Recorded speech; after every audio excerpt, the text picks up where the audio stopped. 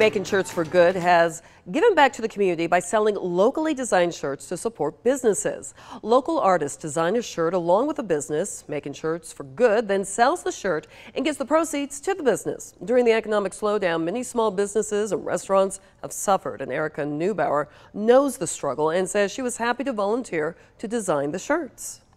I'm also a small business owner, and I know that it's been tough financially, and not just feeling helpless, but being able to do something about it was a really good feeling for me.